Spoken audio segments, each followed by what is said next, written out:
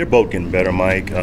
Again, it's hard to give a true evaluation right now with these guys because it's so much learning going around those guys. It's been positive plays by both guys. It's been big throws by both guys. It's been some terrible throws by both guys. Our mindset has not changed. That's going to start more in the fall. So as we watch these guys, we're just coaching and trying to improve every day.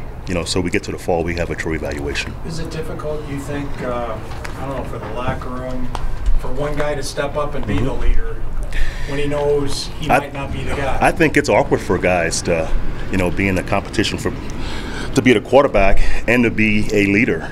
Because if you're not the guy, it's kind of not natural to portray being a guy. So it's awkward, but they've both been told they have to do it. You have to assume you're going to win the job and lead this football team. Do you still think this will go down to the wire? You've talked about it going as far as deep in the camp as you'd like. Has that changed though? It has not, guys. I don't have a timetable on it. It could be the first week of camp. It can be the end of preseason. I'm not sure.